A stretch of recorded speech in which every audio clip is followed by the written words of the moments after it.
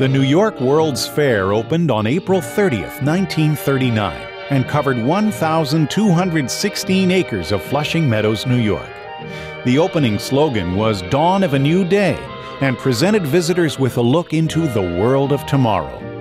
It is the second largest American World's Fair of all time, with more than 44 million people attending over its 2 seasons. Exhibits included the Westinghouse time capsule that contained items such as writings of Einstein and Thomas Mann, as well as a Mickey Mouse watch, and was not to be opened for 5,000 years.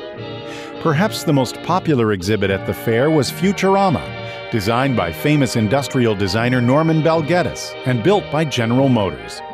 This exhibit transported visitors over a huge diorama of a section of the United States designed with miniature highways, towns, 500,000 individually designed homes, 50,000 vehicles, and 1 million miniature trees.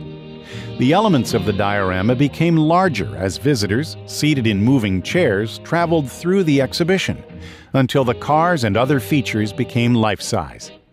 At the conclusion of their tour, the visitors exited into a life-size city intersection with multi-story buildings and stores on all sides. Stores included an auto dealership that featured the latest GM products.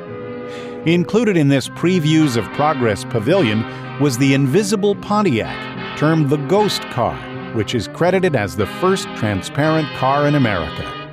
The design is attributed to Bel Geddes and based on the Deluxe 6 Pontiac. It was a result of the pioneering of plexiglass sheet by Philadelphia-based Rohm and Haas and a collaboration between the chemical company and GM. Plexiglass acrylic sheet, which became available in 1936 with sales of $13,000, became a cornerstone product for Rohm and Haas. Acrylic almost immediately found a market with the military, since it was clear, tough, shatterproof, and wind and weather resistant, and was an ideal replacement for glass in bomber noses, aircraft canopies, and gun turrets.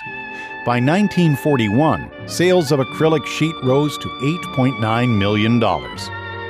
In 2011, the Pontiac Ghost Car sold at auction for $308,000.